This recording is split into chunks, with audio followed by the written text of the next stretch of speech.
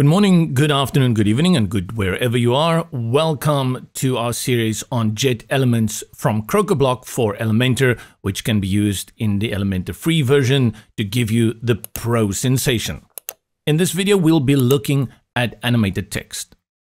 If you are interested in getting JetElements from Crocoblock for Elementor, please follow the link in the description below. Let's dive into our website. This is a very nice page created in a starter site from Blocksy.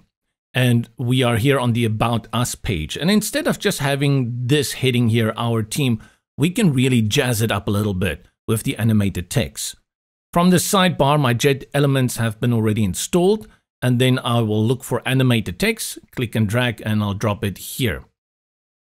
From the beginning, you can clearly see what this does. It has a before area of text and an after area of text, and then it has an area of text in the middle which is animated. If we go to the inspector on the sidebar, let's first go to settings so you can have an idea of how the animation effect works. That is set on Joe currently, and if I go to connect, it's going to give a little bit of a different animation. And you can cycle through these. I think there's about 10 of them, and each one has a little bit of flair that makes them very unique in their sense. Let's go for the last one, typing. That gives a typewriter effect. Below this, you can set the time. 3000 is 3000 milliseconds, which translates into 3 seconds. So if you want it shorter, let's say 1.5 seconds, it's 1500. And now it will change every 1.5 seconds. You can align the content to the beginning and to the end, and then of course starts in the middle. This is useful if you're going to put it inside of a column and you want to align it to the left so that the text in the front doesn't move like it does every time in the middle. As you can see, as the words are longer and shorter, the text also moves with it. That's all dependent on the animation effect that you choose.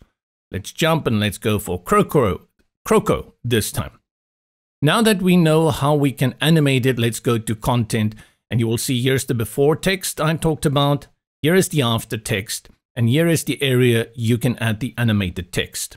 So what we've done there with the hour, Tina will start with before text and type in hour. And then after, I'm going to say team. Then we can change the text here of the animation. I will go for number one. And then let's say for the next one, spectacular. And to bring in a new one, you can click on Add Item, or you can simply select here on Copy and then type in the new one. And this time I'll use 2 words so that you can see it isn't dependent on just 1 word at a time. Notice here that you also have text direction. Currently it is set from left to right, and this is very useful for languages that are right to left. If I put it on right to left, you will see it comes the other way in.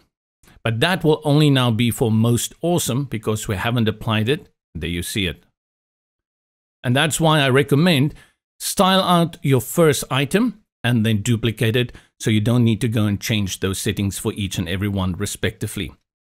That's it. And you have the ability to link it. You're styling normal stylings and you get styling control over each of these elements by itself. I'll go to the color. I'll put it on black. And then for my typography, this is IBM Plex Mono.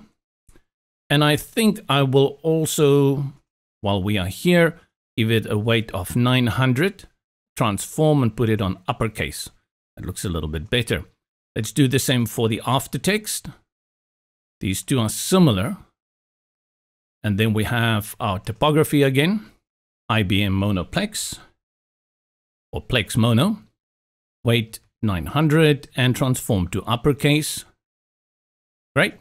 And then for the one in the middle, we will also put it same font, which is IBM Plex Mono.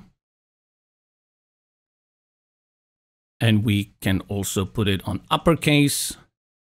And for this one, let's make the color a little bit more spectacular to fit the text that we have there in the middle. You can also apply padding on different levels to each of these elements. And that is it. The one thing that is important to me whenever you are testing a new add-on or widget or element from anyone is to make sure that you have the proper responsive controls. Here, like usual, because this is taken from Elementor, that you do have control over certain settings like your size, line height, letter spacing, word spacing, as well as you can go and play around with the padding. And that gives it an A+ rating, ready to be used in Elementor. This upgrades Elementor Free to Elementor Pro if you subscribe to Crocoblock or get a lifetime license. And if you want to know more about that, remember to follow the link in the description below. From me, JP, go well and see you next time.